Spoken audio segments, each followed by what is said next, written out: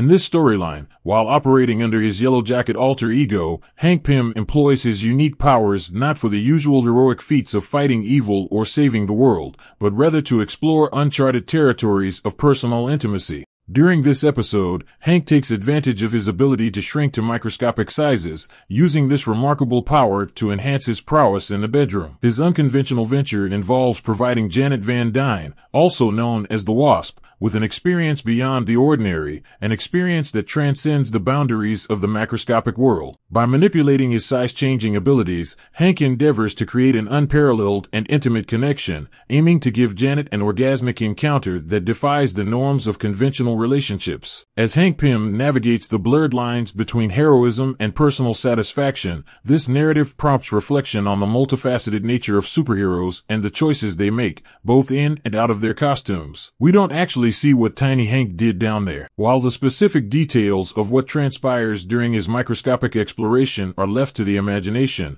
the aftermath reveals an emergence from Janet's cleavage, adorned in suspicious-looking fluids, adding an element of intrigue and a touch of risque humor to the storyline. This was actually one of the nicer moments in Hank and Janet's notoriously abusive relationship and a refreshing change to him beating her up. Marvel Comics have been known for their controversial and occasionally unsettling scenes, such as Gwen Stacy agreeing to be intimate with Osborn while in a relationship with Peter Parker aka Spider-Man, a moment you can view by clicking the provided link. Another example involves Hela requesting a child from Thor, with him surprisingly consenting to the unconventional request, as seen in the linked video. These instances highlight Marvel's tendency to explore complex and sometimes controversial themes in its storytelling.